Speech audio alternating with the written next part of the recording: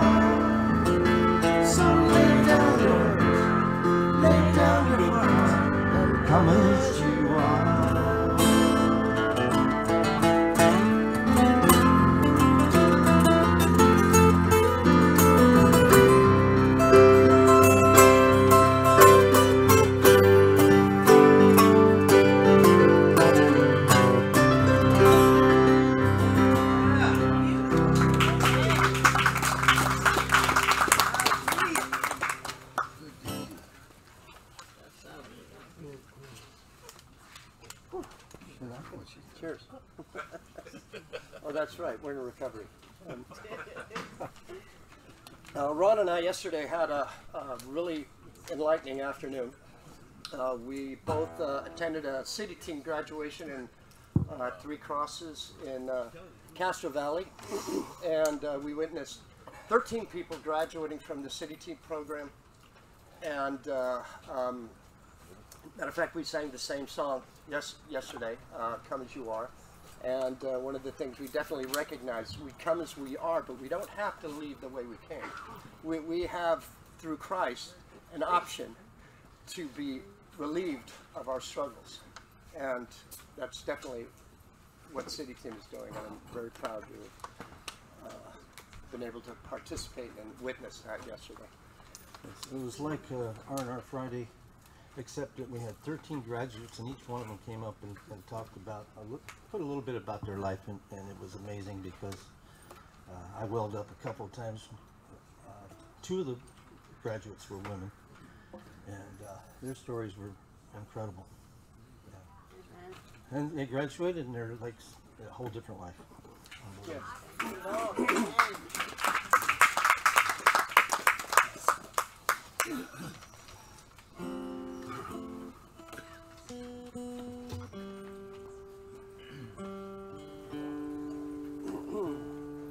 And one of the things we also recognize in this graduation, and whenever we come to new phases in our life, we have to realize that we're going to make mistakes along the way, and we're going to fail.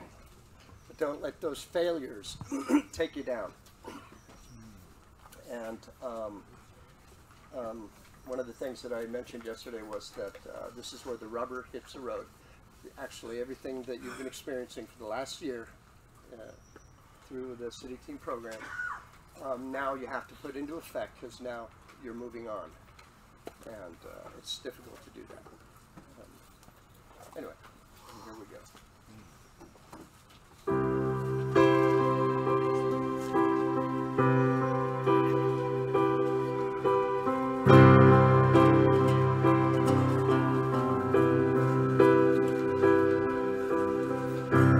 Even when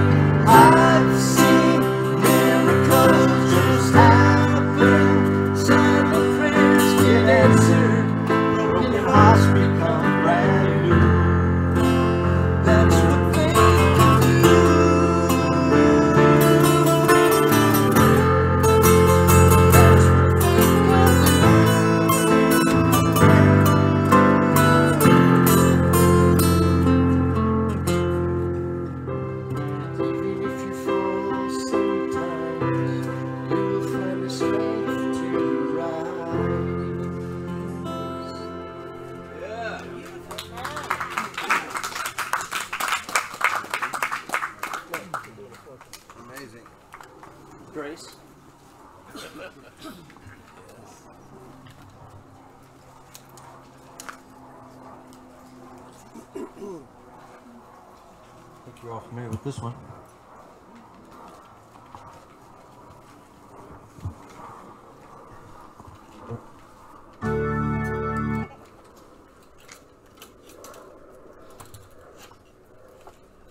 I don't want to be lyricless.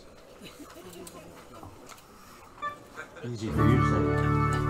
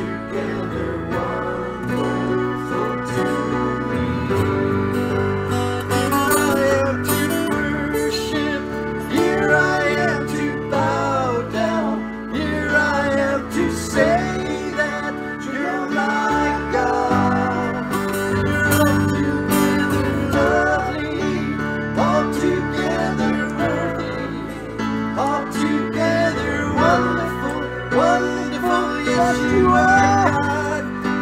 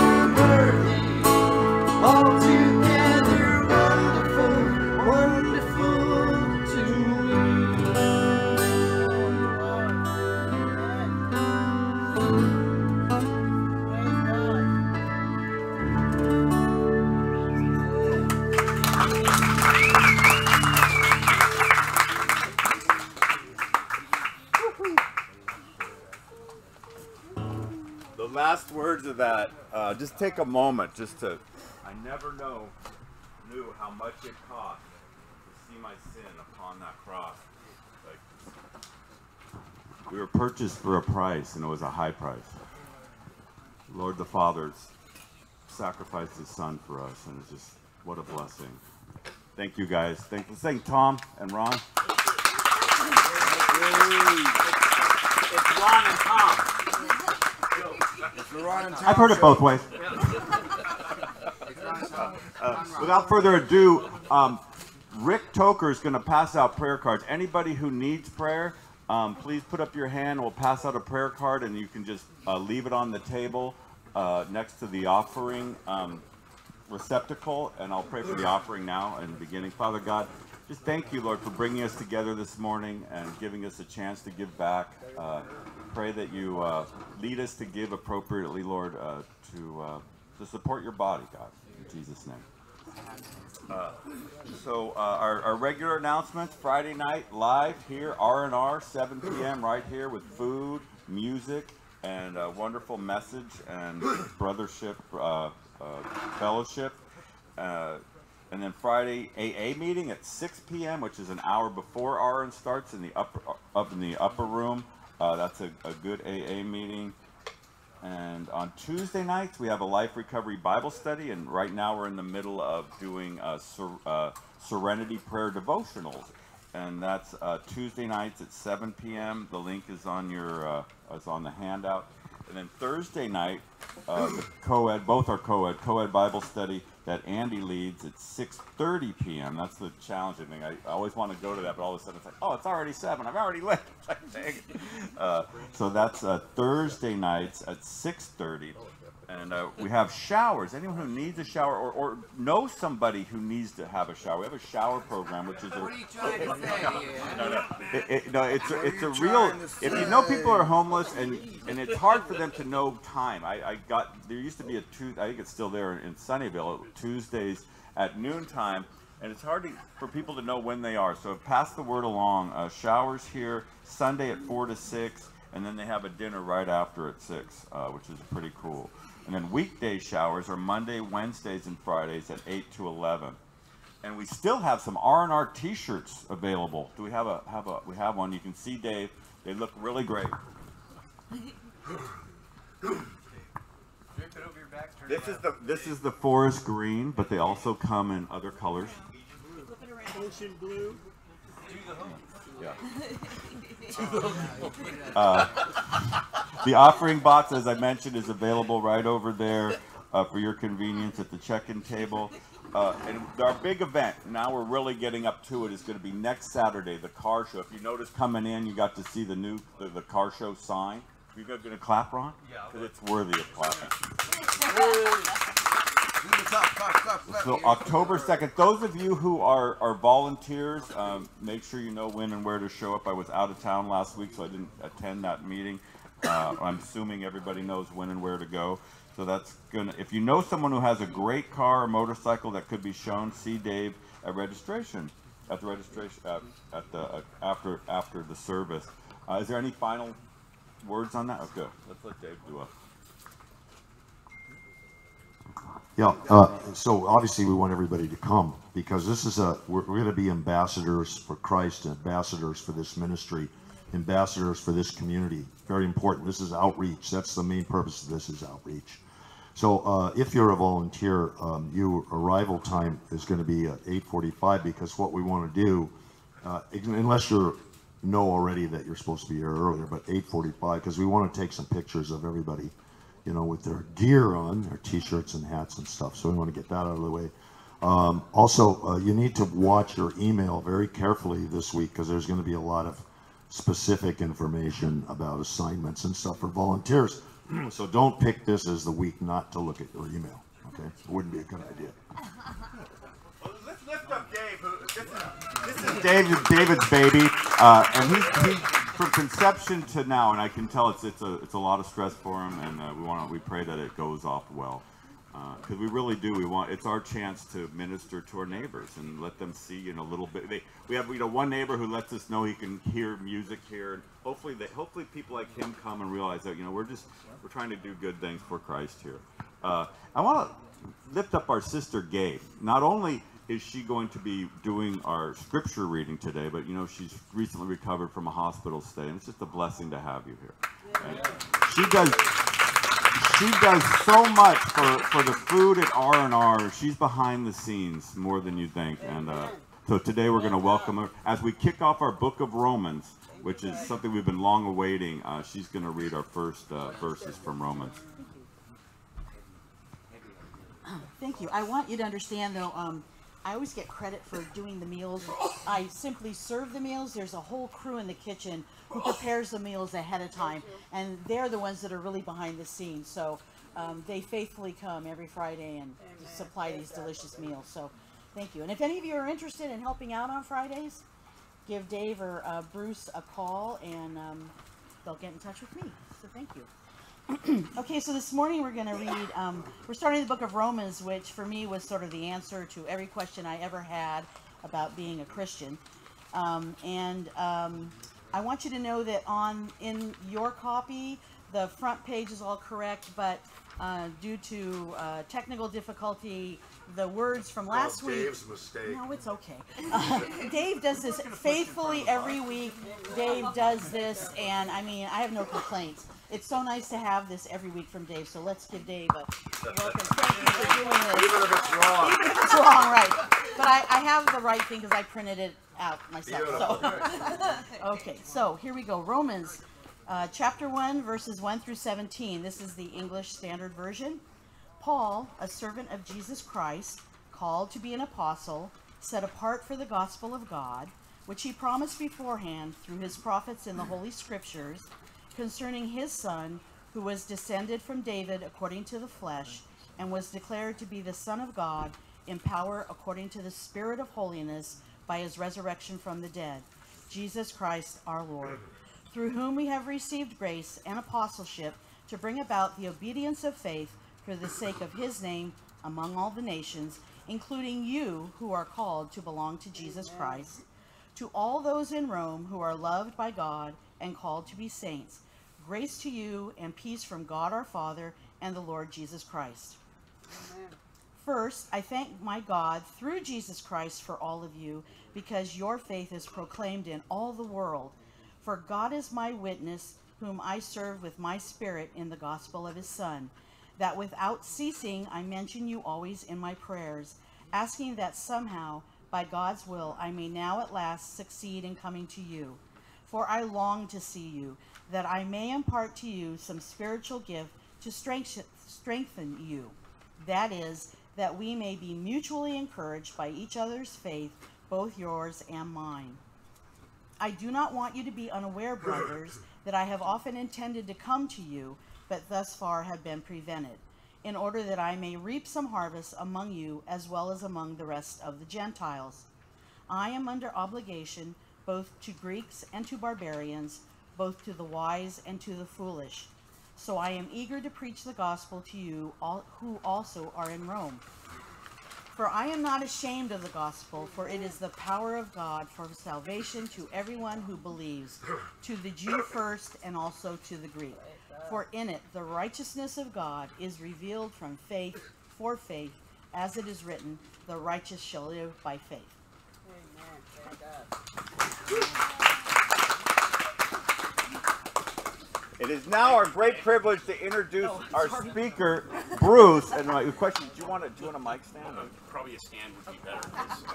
I got notes. I'm note down this one. Is this on? Thank you. Thank you, Gabe. Let's give Gabe a hand, everyone.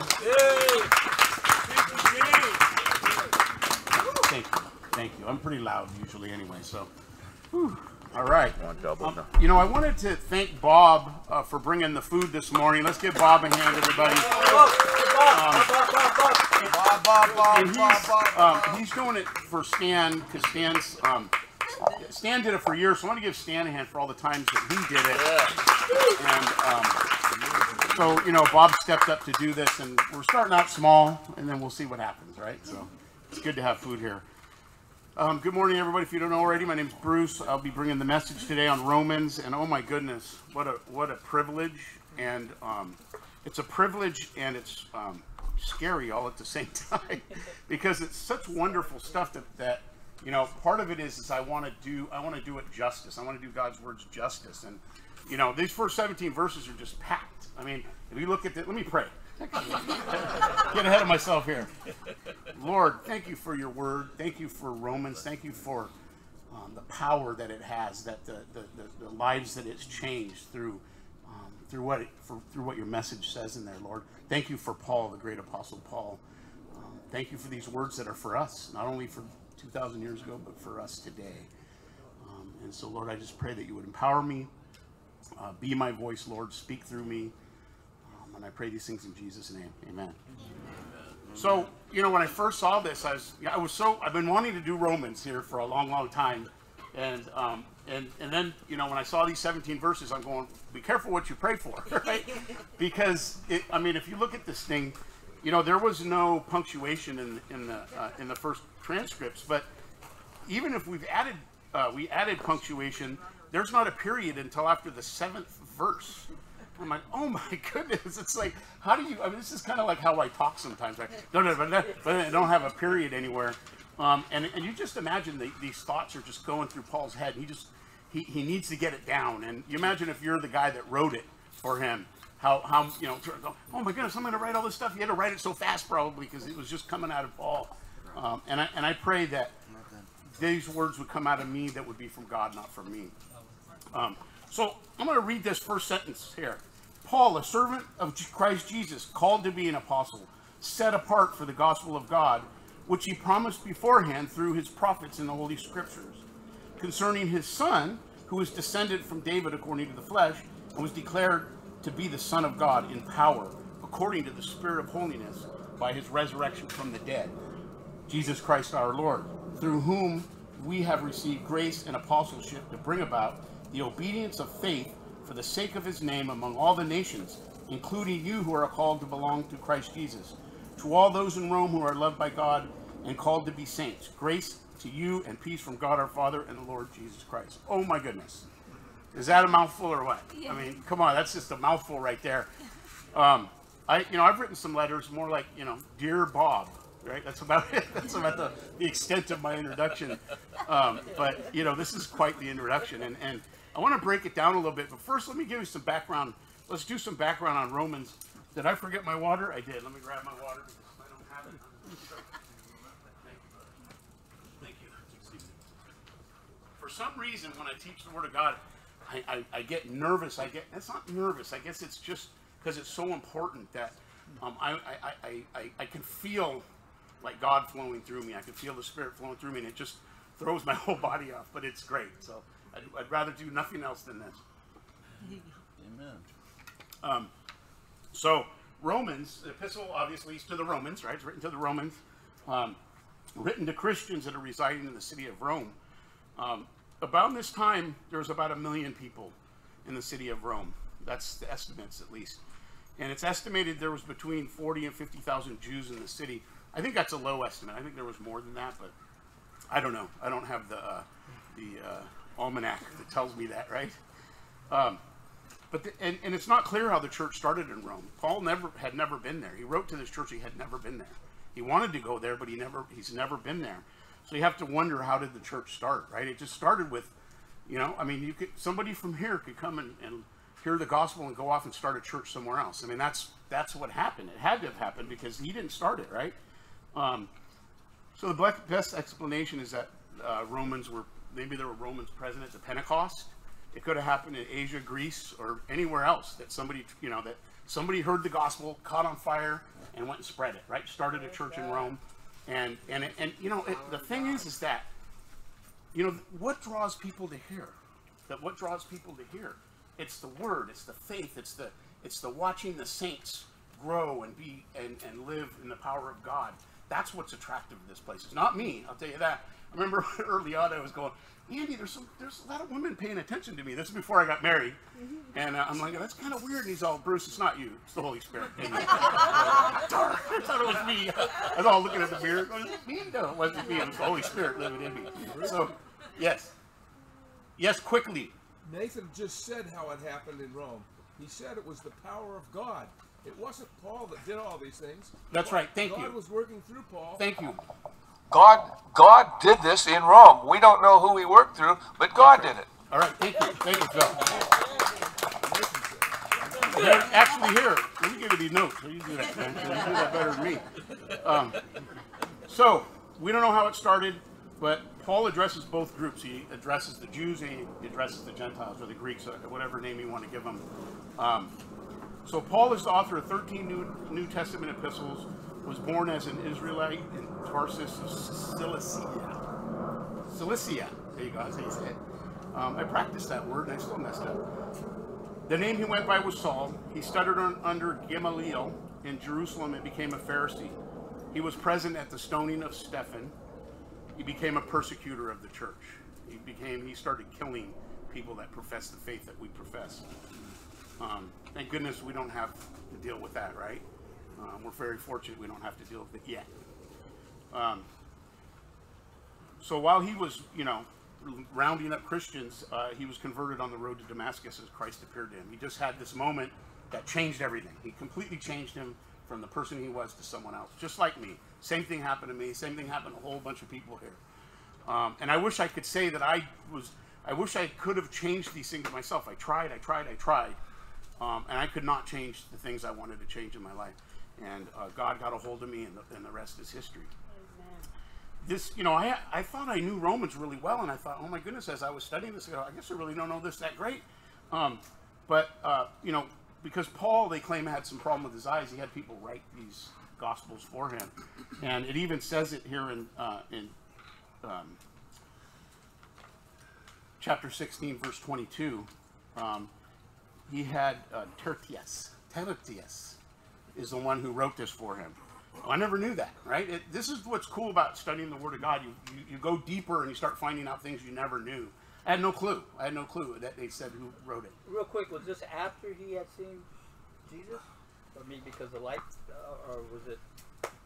When? What he wrote right here? No, For his eyes, I mean, was he always? Did he always? I think it was always a problem for him. Remember when he talked about having a thorn in the flesh? People think that's what it was he had bad eyesight? We don't know for sure. That's what we think. So, or he just couldn't write. His thoughts came out so fast he had to have someone write it for him. I don't know. No one really knows. So he wrote the letter from the city of Corinth while he was on his third missionary journey. And this was when he was gathering the offering to bring to Jerusalem. And so he was planning on going to Jerusalem and then go to Rome. He does end up in Rome, but not the way he expected to end up there, right? But we'll get to that in a minute. So it was written around somewhere between 55, 57 AD, somewhere around there. Some say 56, some say 57, so somewhere around there. A long time ago, let's say it that way. It was a long time ago. So he's writing to a church he never visited. And here he wasn't, like when you read like Ephesians and Corinthians and you read some of these epistles, he's responding to problems in most of them, especially Corinthians, 1st and 2nd Corinthians.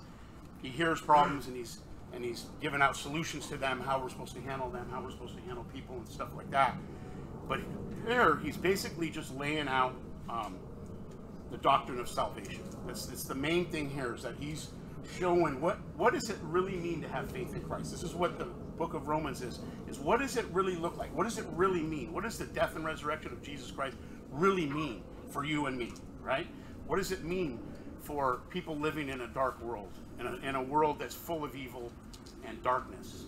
And it's getting worse. I mean, I'm reading the news. I look at the news and I'm like, oh my goodness, I need this more than anything.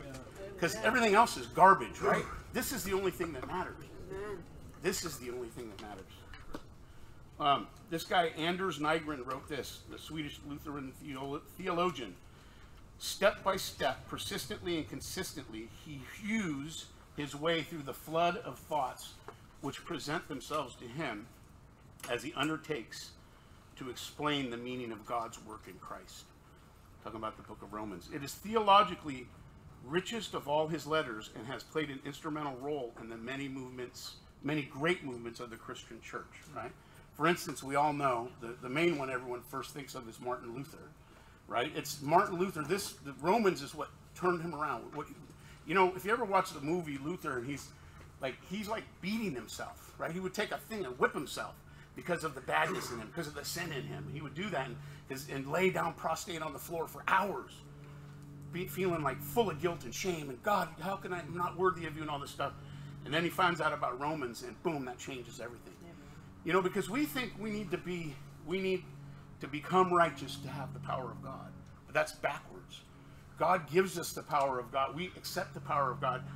Then it changes us, right? It's not the other way around. It's because we try to do good. We try to line up to God's will. We try to live up to God's plan, and we can't do it. And that's what Martin Luther did. And finally he realized it's not up to me. That's not God's plan. God's plan isn't for me to do my best to meet his standard. That's not God's plan. God's plan, he has another way, right? John Wesley, with his brother Charles, founder of the Methodist movement, said his heart was strangely warmed as he heard the truths of Romans set forth.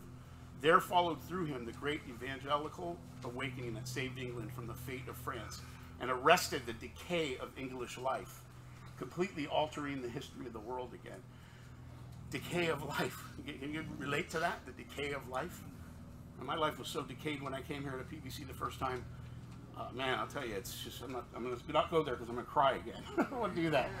John Calvin said of the book of Romans, when anyone understands this epistle, he has a passage open to him to the understanding of the whole scripture. It's pretty bold what he said right there. And this other guy here, Samuel Coleridge, English poet and literary critic, said Paul's letter to the Romans is the most profound work in existence. Now, if you read Ray Stedman, he talks about the Constitution and what a great document that is for us here in the United States, for the freedoms it lays out, which is under attack, by the way. But the thing is, it's of man. I mean, God was, inspired these guys, but it was a great document, but it doesn't even hold a candle to the gospel. It doesn't hold a candle to it. It doesn't hold a candle to Romans, to the gospel, to the writings of Romans. So here's the thing: is it's kind of broken up into three parts here, Romans. And so first, I'm going to do today the introduction and the theme, that the gospel is God's power for salvation. It shows us that the righteousness of God is through faith in all who believe in Christ. That's what makes us righteous. Not me doing the right thing, not me following the rules, not me, nothing else other than believing in Christ, that he did for me what he said he did. That's all it is. We don't have to make it any more complicated than that. We look to Christ for everything, right? Then the next 7 chapters spells out the results of justification by faith in terms of both present experience and future hope. And then he goes in chapters 9 to 11, expresses the sorrow that many of his fellow Israelites have not embraced the gospel. That must be really hard. It's kind of like our family, right? We have family members that we want so bad to know the gospel. They want nothing to do with it. As a matter of fact, they treat us badly when we talk about it, right?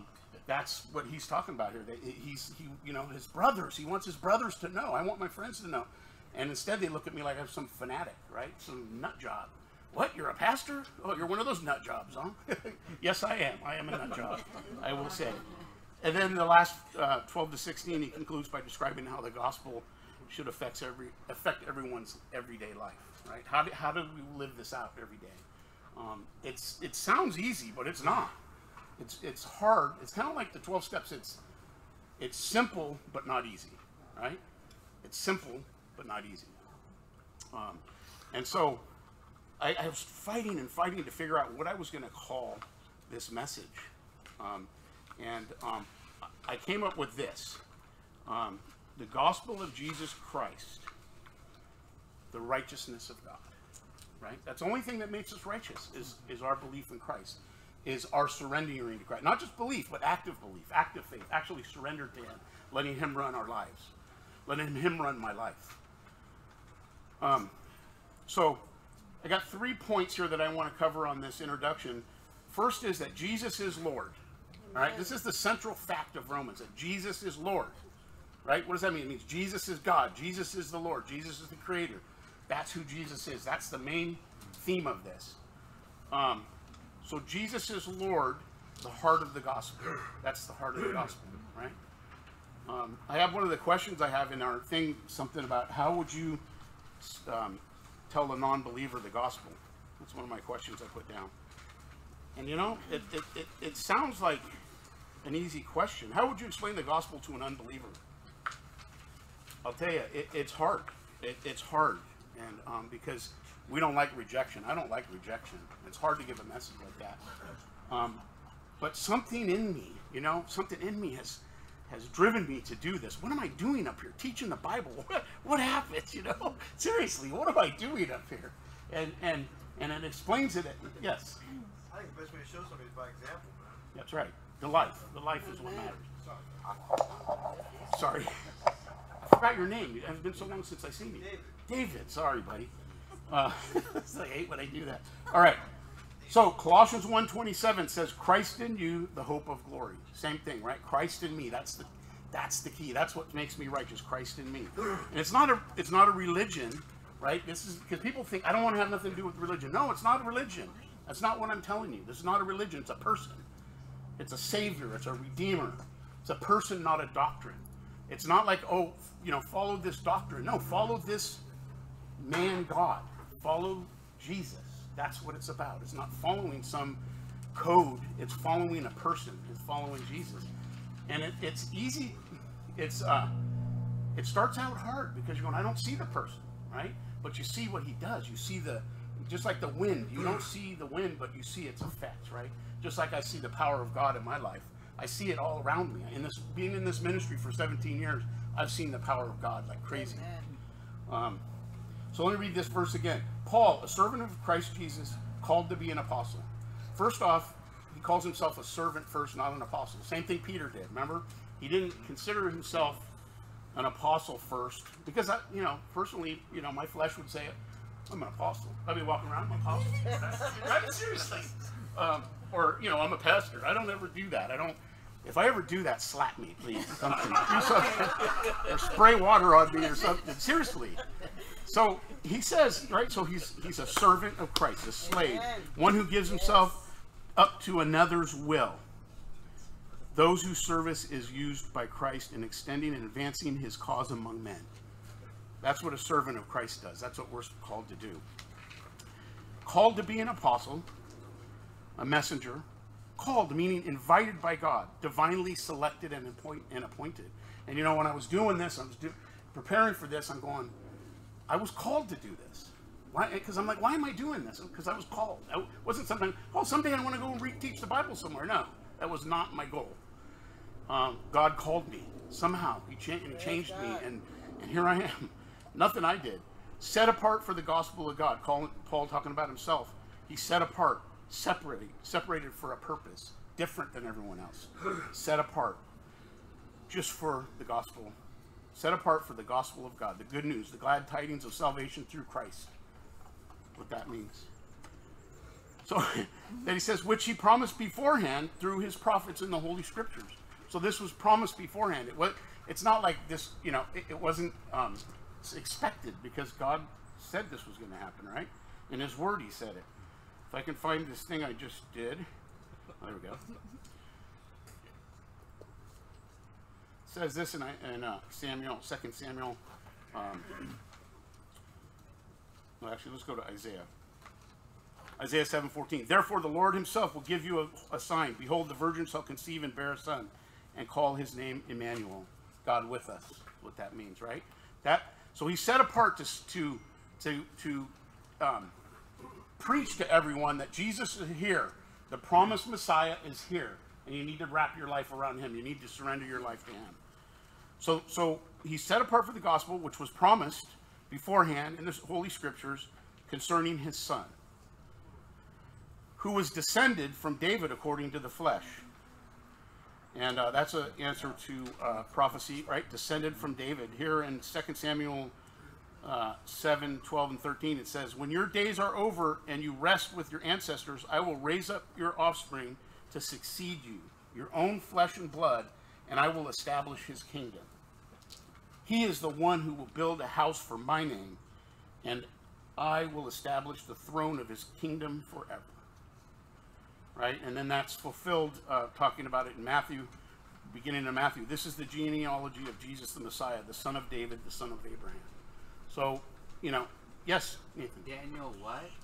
No, that was 2 Samuel 7:12 to 13. So, you know, it was promised beforehand in the scriptures that he was going to come from the line of David, right? And as a matter of fact, it goes all the way back to Abraham, that was promised that all his descendants, that he was going to have all these millions of his descendants. So it goes all the way back. It goes all the way back to dirt. It goes all the way back, way. But so it's saying that he is man, right? It's basically saying concerning his son, who was man, according to the flesh. He was a descendant of man. Okay, so you got that part, and was declared to be the Son of God in power according to the Spirit of holiness by his resurrection from the dead. Oh my goodness, what a sentence that is, or part of a sentence. And was declared to be the Son of God, right? In power according to the Spirit of his holiness. So he's a descendant of David, human nature, from human nature, fully man, but he's also the Son of God. Unmistakably deity, fully God. But he laid aside his deity, right? He laid aside that. He had it. It was there. He could grab it anytime he wanted, but he laid it aside. Because he wanted to show us how to live. He wanted to show us how to live this life, how to live this life of the gospel, how to live this life of surrender to Jesus Christ. Because he's fully man, but he's fully God, and he was able to walk through this. He came to act as a man filled with God, right?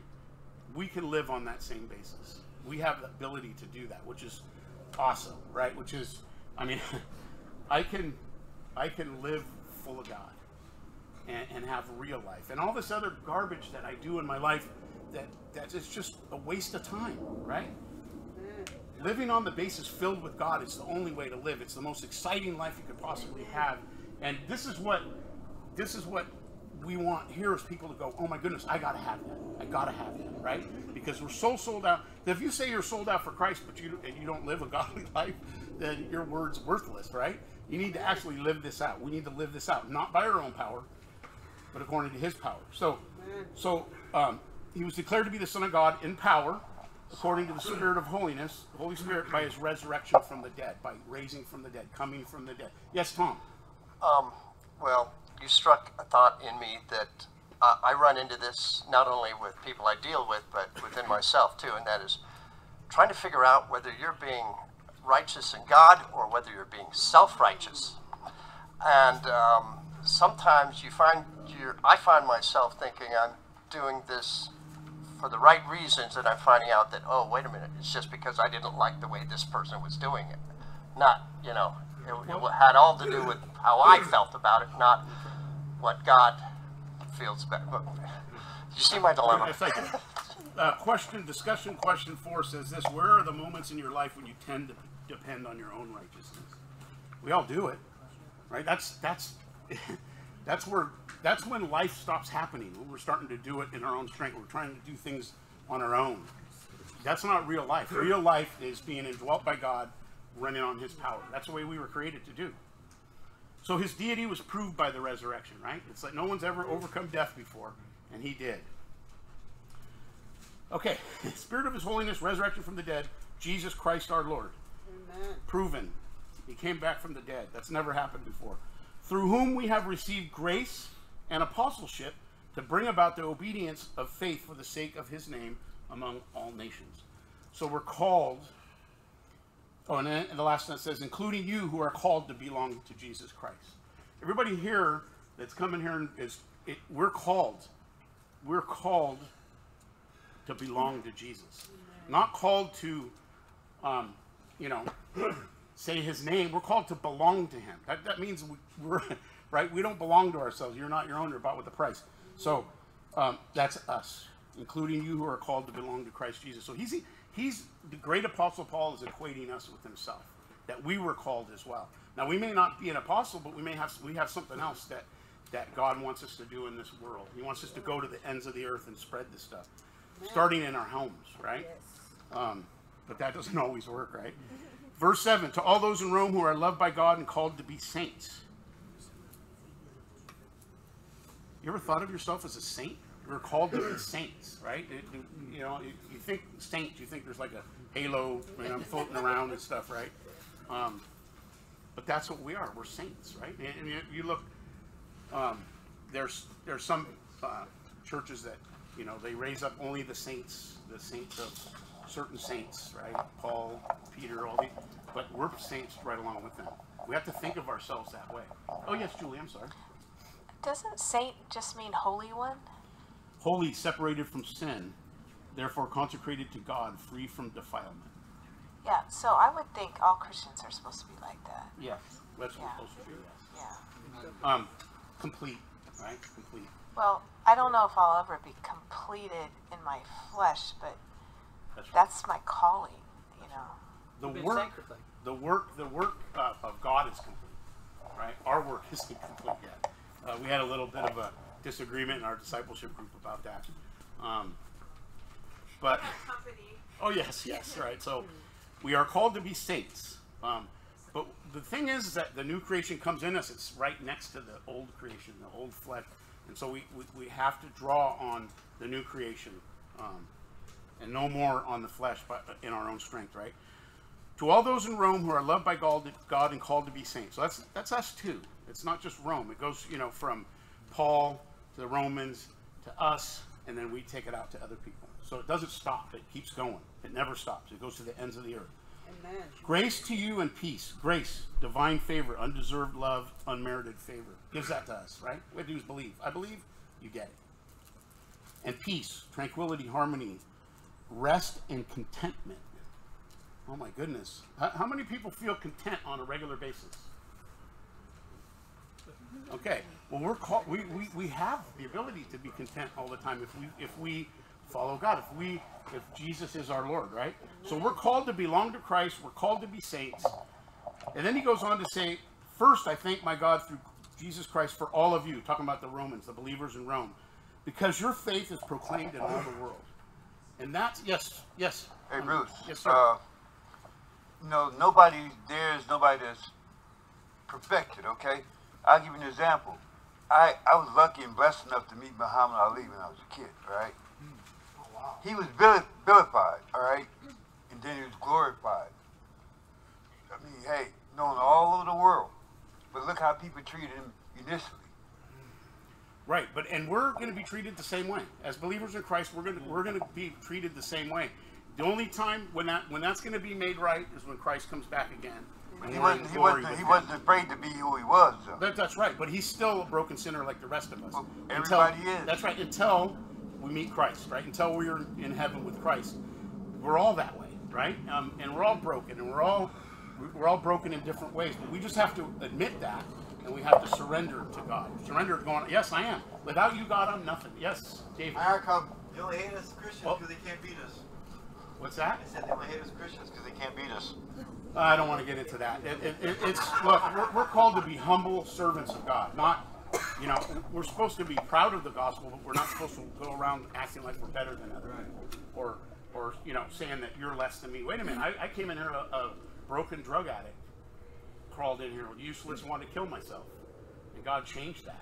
Nothing I did. It's what He did, and what He did in my life, right?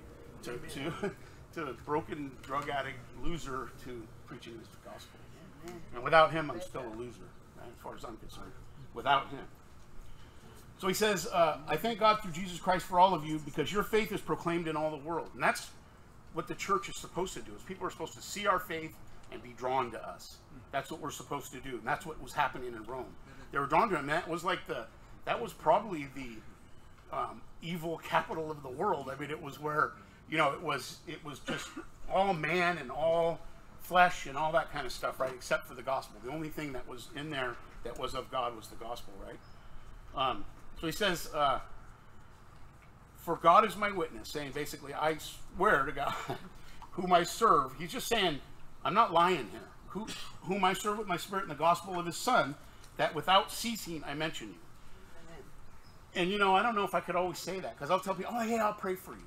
And then later I remember, oh, I didn't pray for that person when I said I would, you know?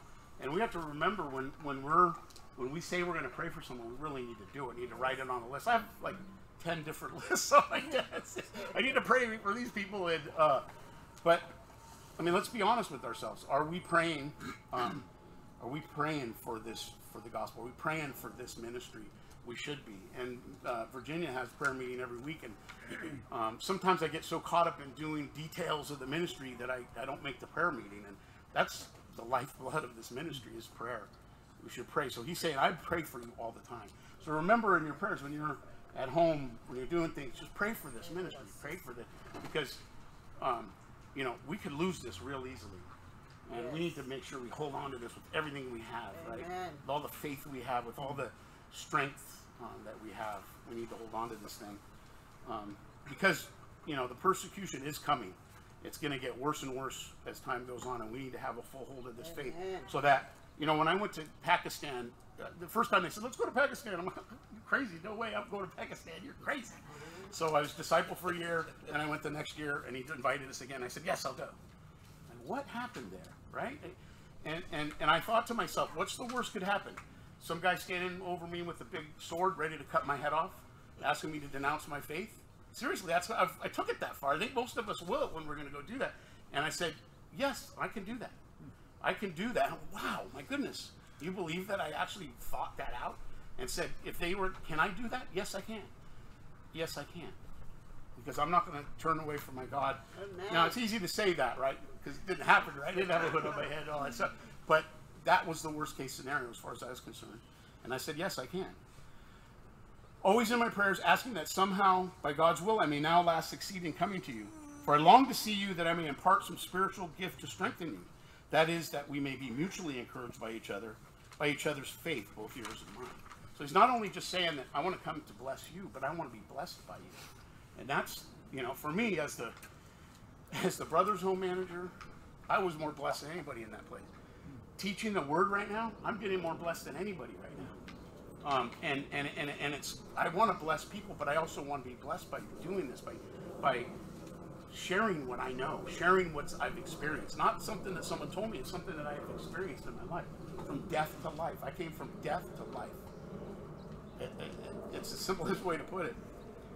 So he continually prays for them. He longs to encourage and be encouraged by them. He wants to share his gifts and partake of their gifts to grow their faith together, right? It's funny, it says here that I may impart to you some spiritual gift to strengthen you. He's not saying which one it is. He's not saying my spiritual gift of leadership is coming to bless you, right? No, it's not what he's saying. He's saying whatever gifting I have, God's going to put in front of me how he wants me to bless you when I get there, right? Just be there, just show up. I don't know how he's going to bless me. You know, I was so nervous today coming to teach, and I'm like, oh, no. Stop it. It's not up to you. It's not up to you.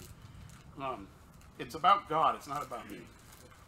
And then he goes on to say, right, so he wants to be mutually encouraged. I do not want you to be unaware, brothers, that I have often intended to come to you, but thus far have been prevented, in order that I may reap some harvest among you as well as among the rest of the Gentiles. He's just saying, look, I've been trying to come to you, but God just hasn't made the way for me to get there yet. And little does he know, God is planning a way how he gets there. He's going to end up there in chains, but he does get there, right? So he says this, I want to come to you guys. I want to reap some harvest. I want to spread the gospel to get more people to come in, get more people to come to Christ. And it's not about him, though. It's not like I want to go be, you know, glorified by bringing people to Christ. No, he wants to go there that I can reap some of the harvest. Because, I mean, you know when you see someone's life change in front of you? It's the most awesome thing to see. I've seen it in guys in the Brothers Home. I've seen it in R&R. Seen it in my own life. It's something to see. It's something to behold, right? To see death or life come out of death. It's something to behold. Says this, so I'm eager to preach the gospel to you who are in Rome. Now, I got to read this for, I think this is Spurgeon. Actually, Newell first says this. This is boldness talking. I'm ready to preach the gospel to you who are in Rome also. He says this. This is boldness talking. Talk of your brave men, your great men. O world, where in all history can you find one like Paul? Alexander, Caesar, Napoleon marched with the protection of their armies to enforce their will upon men. Paul was eager to march with Christ alone to the center of this world's greatest entrenched under Satan. To the center of this world's greatest entrenched under Satan. That doesn't make sense. I have to read that. I didn't write that. With the word of the cross, which he himself says is to the Jews an offense, to the Gentiles foolishness. Right? It says Jewish people, it offends them, and to Gentiles, you're just a bunch of fools. That's what we run into, right? Oh, you Christians are a bunch of fools. You're weird, and you're crazy, and all that. You're what's the word? Crazy. That's the best I could do. You're zealots. Yeah, lunatic. There you go. Yeah, lunatic. So here's the thing. Ironically, in the mystery of God's irony, right? He's saying, eager to preach the gospel to you in Rome. I want to come to you guys. Here's what Spurgeon says. I do not suppose that Paul guessed that he would be sent there at the government's expense, but was. The Roman Empire had to find a ship for him and a fit escort for him too. And he entered the city as an ambassador in bonds. So he prayed for God to bring his, oh, not yet, I want to bring you there. And they brings him in chains. He entered the city as an ambassador in bonds. When our hearts are set on a thing, we pray for it. God may grant us the blessing, but it may be in a way that we never looked for. Amen. We shall go to Rome, Paul. You shall go to Rome, Paul, but you shall go in chains. Wow. Yes. So when we're praying for stuff, I mean, like, you know, sometimes I'm like, Lord, do what you will to make me righteous. Like, wait a minute, right? You never know what that might include. That might include going to prison, having an ailment, a deathly ailment.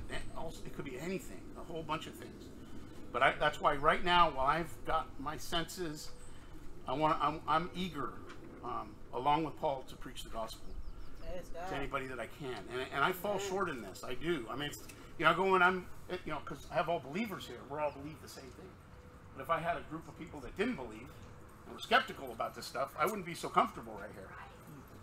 And so part of it is, you know, it's not about being comfortable. It's about following God. And we're not supposed to be comfortable in our own strength. We're supposed to rely on Him to do it, right?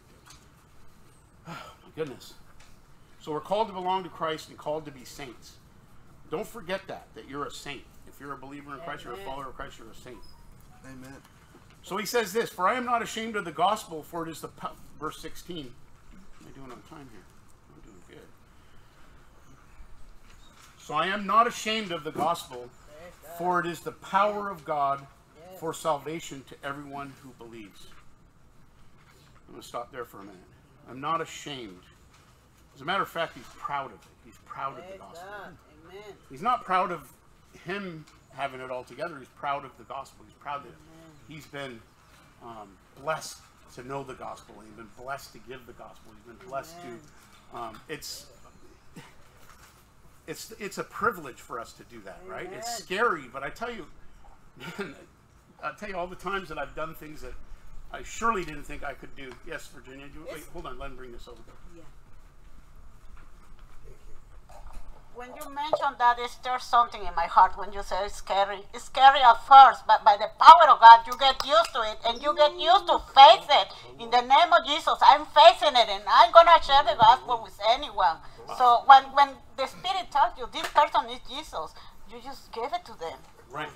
But the thing is, we have to have Him. We have to live the gospel. We can't give it away if we don't have it. It says in the big book somewhere, we can't give away what we don't have. So we need to grasp this and grab a hold of this with everything we have, right? But I know there's football later. So I don't watch football, but there's other things, right? Doesn't mean there's nothing wrong with watching a game, but you know, I was so obsessed with sports. It was like every day I was like, what's the score? What's the score? What's the standing? Even now, because I can't stand the Dodgers.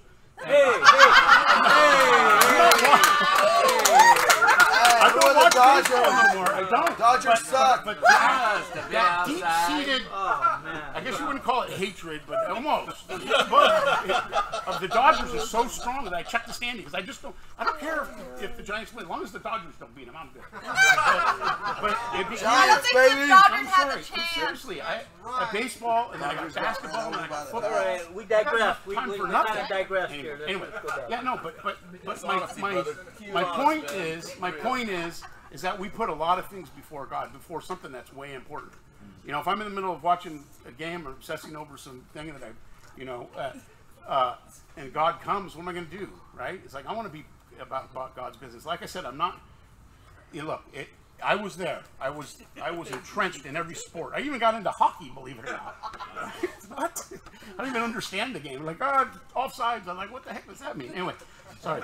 So I don't know anything about it. I am not ashamed of the gospel, for it's the power of God for salvation to everyone who believes. So you see people walking, you're going, that person's going to be lost and separated from God forever. That person that I'm too scared to talk to. This is the power of God that we're talking about. This can change their life. Even the people that are difficult, people that you don't like, we still need to go to them and tell them. This is because I was the same way as the people I don't like. I was very unlikable. You didn't want me coming to your party or whatever, or in your house, or you know, attached to your finances whatsoever. Seriously.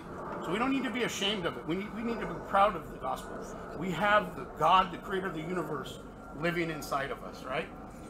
Then he says here, the power of God for salvation to everyone who believes. What kind of power are we talking about? We're talking about miraculous power. Power, the word here is dunamis, means dynamite, right? It's power. It's like power that's like, power. What's that? Like the song says, wonder-working power. Yes.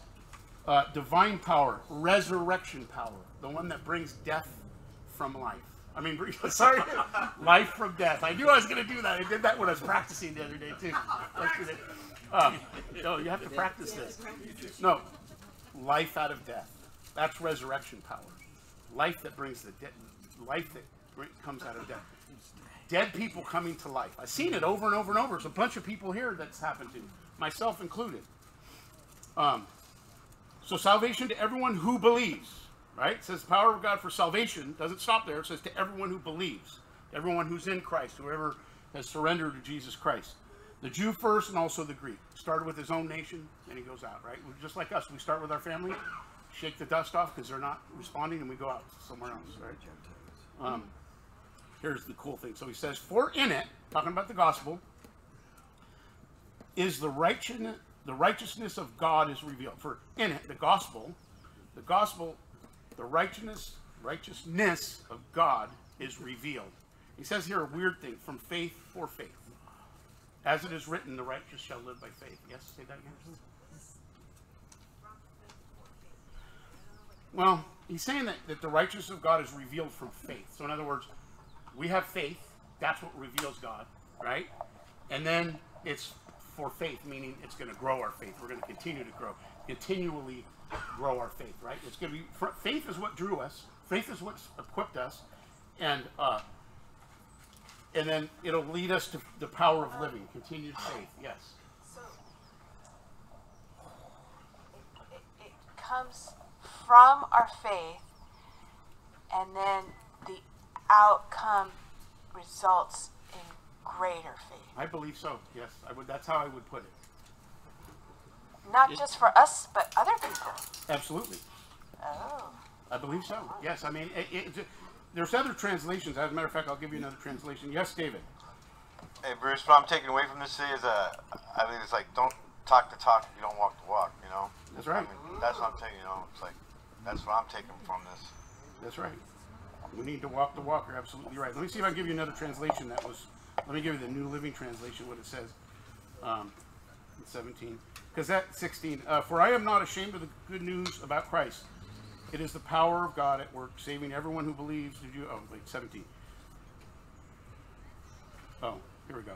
This good news tells us how God makes us right in His sight. This is accomplished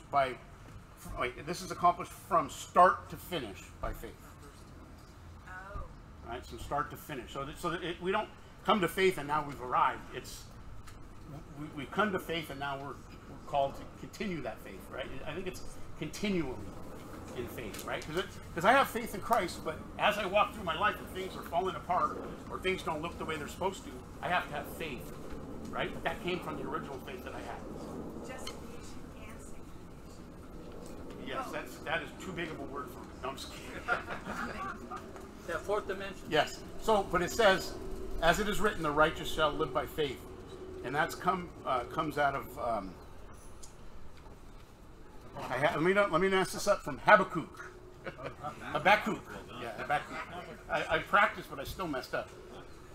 2:4 says, "Behold, his soul is puffed up; it is not upright within him, but the righteous shall live by faith." And then they quote this in Galatians 3:11. It says, "Now that no one is justified by the law before God, it is evidence, for the righteous one will live by faith." So we become righteous not by our actions, what we do, we become righteous by our faith in Christ.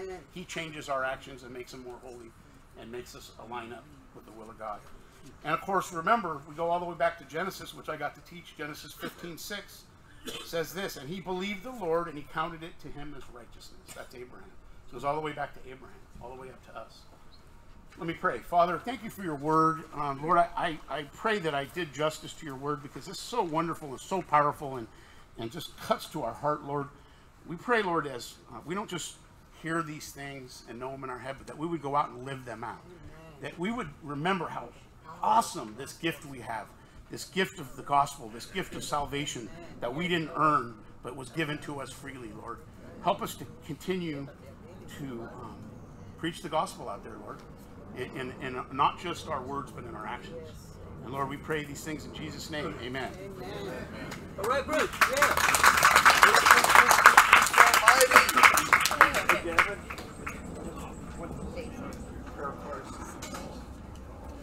Put them in the basket there. Thank you, Bruce. One of the, this is one of the purest gospel, this book. So it's one of those things you can follow along and be reading this at home in your Bible, because this series that we're doing is life changing, and you just get Romans embedded inside of you, and you will learn how to tell other people. And we have a special thing we're going to do today. Our very beloved Bob is going to share his testimony.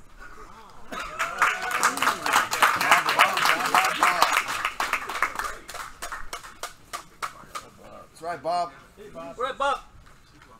What about Bob? Hi, Bob. Hi, Bob. Do you love it?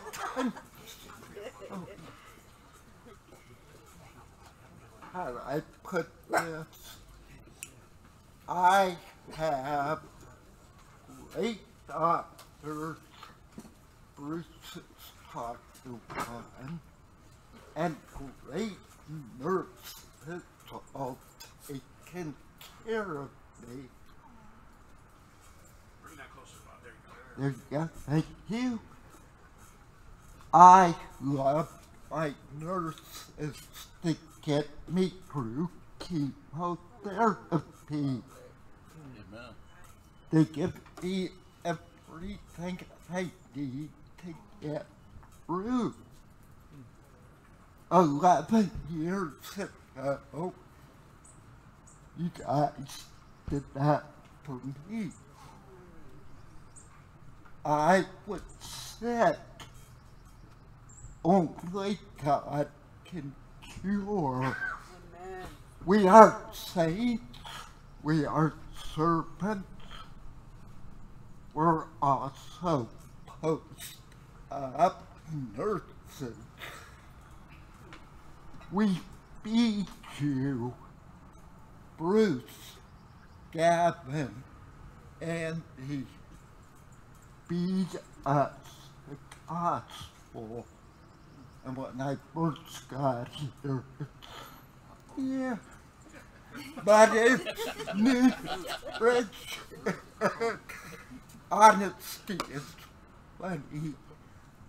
And we have beautiful people here, like Maureen, feeding us every Friday night. For me, this has to be hands-on. How are you feeling today? How are you doing? Say it in love. Say it in honesty. Only God can heal. But we're the post-op. And I remember going to your house years ago with Larry, getting involved in reading scripture. Reading scripture is nutrition. Come by OPH on the Wednesday night. Everybody wants to talk about it. How much time do I have to live? For the rest of the day, I'll worry about tomorrow. But we have nurses here who give out shots. Nurses like the old married couple over there. Great stuff. We care. That's what my doctors do. I'm done with you. Here's the nurse. Thank God here is one. Yes. What's that? I'm sorry? No, okay. But thank God that I'm here. Thank God that I accepted the Lord. Thank God that we can all be servants and nurses. And thank each and every one of you.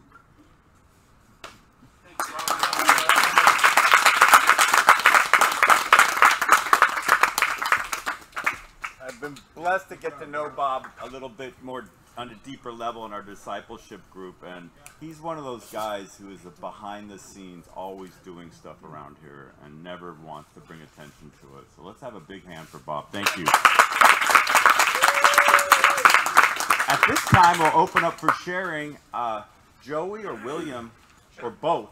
If you're lucky, you'll get both of them. We'll bring the microphone. We got one in the back over here, and then we'll come to Sabrina.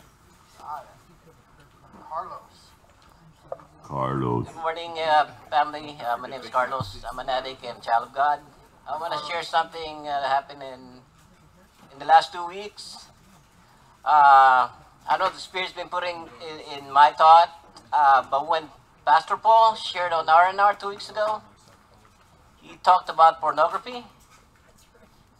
And I know if I've been thinking about it before or after, or, you know, when he said it, but I know this week, I had this terrible nightmare, and I woke up and that was on my head, because I've been like keeping secrets, this pornography, and the Spirit's convicting me.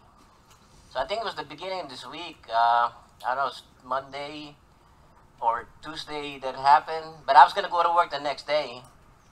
So the end of that day, when I came back from work that day, I was tired. I was laying down ready. I'm ready to go to sleep, just go to sleep because I got to work in the morning. But it was still gnawing at me. And I go, get up, Carlos, get on the computer, because I do have a lot of pornography that I've been keeping secret, and I gotta blame Bruce and Andy, or created them for bringing me that message that to live righteously, I have to get rid of it. So I pulled myself up in the bed. I was so tired, but you have to get up and do what you gotta do and what the Spirit's leading you to do.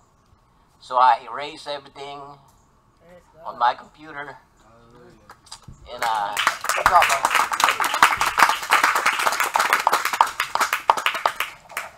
and I still got something in my USB flash, but I'm gonna look for it and get rid of it. I don't want it part of my life anymore. Sabrina's next, and then we'll get you, David.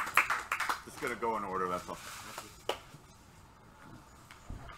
Good morning, everybody. My name is Sabrina. Hi, and there's Sabrina. two things that I am. Well, first of all, I want to thank Pastor Bruce for the message he sent. There's one thing that kind of stand out to me, and He was talking about how you preaching to other people and they judge you. What I have learned that even if the person is judging you, at least you preach the message to them. And the thing is, you can't change everybody. They have to do it to themselves. And I noticed half of the people that I had talked to about the Lord and stuff, they had changed and they were willing to change. But those who doesn't change, that's all right. God will accept them no matter what. And you know what? God has been blessing me right now. I have an interview with PetSmart tomorrow at 2 o'clock. So if you guys could keep me in prayer for that, I would really appreciate it. I will give you guys the update to let you guys know if I got the job or not tomorrow. Can we pray first? Thank you, Lord, for this day. I lift Sabrina up to you. Hear her humble request, Lord, and grant it. Give her this job. Let it happen. Let it come to pass, and let her give you glory for it. Thank you, Lord. We give you praise and glory. Amen. Amen. Thank you. And David. Yeah, hi. My name is David, U.S. Army veteran. Thanks for serving, brother. Yeah, you're welcome. Thank you. Anyway, I'd like to thank Matt for telling me that this was even happening again, and I never forgot any of you because I have pictures of almost all of you from the retreat, and I'm really blessed to be here, and I'm really happy this is happening again. A lot of us lost friends and family and stuff, and I'm sorry for that, but God has never put anything on my plate that I couldn't handle, and everything happens for a reason. And this pandemic helped me learn a lot of things about myself and about it helped me get into myself and all the shelter in and stuff and the forced isolation and stuff, and it really opened my eyes to a lot of things, and my life has changed exponentially. And I'd like to thank you all for being here, because you're my family, and I love you all. And I got pictures. Bruce told me he hasn't lost weight. I got pictures to prove he has, But that retreat was a lot bigger, But anyway, I love you all, and I'm really happy to be here, and I'm elated inside, and it's really good to see you all. Really God bless you. Thanks, David. We got a time for just a real short one, Andre.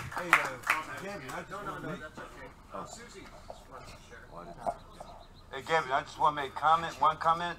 So we talk about all these religions and stuff. You know what religion is? Religion is in the heart. That's it. You don't have to even go to church and have a good heart. People come to, to socialize and, and get together and, and try to become one. But religion is right here, buddy. Cool, you thanks. with it or you not? Cool. Short one, Susie. Sorry, Champ. Run. William, Joey, run. Run, Forrest, run. Champ wanted to say something. You guys cut him off. William/Joey. Well, thank you, Susie. You can do that to me. You can't do it to her. Thank you, Mom. Tell that to William. Okay, I'm going to make this real short, and the only reason I'm going to say this is because I felt like the Lord was telling me to say this because I was nervous to say this. But when Bruce said he went to Pakistan as a missionary, that gave me the clue, or the cue, because praise God he went there, because my son is going to be deployed there on Wednesday to the Gulf of Oman, which is right there by Pakistan. So, and Afghanistan, it's surrounded by all those countries. So I'm just praying, dear God, please keep him safe, and that he will be blessed and be getting a Bible study, and et cetera, et cetera, et cetera. But anyway, and our military, I mean, I not just my son, but there's supposedly 20 military boys and girls probably, that commit suicide every day. So just pray for our military, and that their leaders will have wisdom. Amen. Amen. Can we pray for Susie's son right now? Thank you, Lord. We lift up Susie's son, who's going, Joshua, who is going to be deployed. I ask that you put a protection around him and all the other young men and women serving for us. Give him strength, give him encouragement, and give Susie and Tom peace of mind that he's going to be fine. And we give you praise and glory. Amen. Amen. Thank you. So prayer cards could be turned in over on the table. There's a little basket there that the prayer cards can be put in, and we'll have prayer warriors praying over those prayers throughout the week. And it's not too late to fill one out if you didn't get one. If something's come to mind, put it in there. I want to thank Bruce for a great teaching. Kicking off Romans. And let's thank Tom and Ron for the wonderful worship. Ron and Tom. And our very own Bob for not only did a testimony, but got the food here today, which was really nice. Oh, Father God, I just want to put a blessing on each heart here today, Lord, as we go off through our week. Let us reflect you in our daily lives, Lord, and help us to be willing servants, Father God, and to do your will as you direct. In Jesus' name we pray. Amen.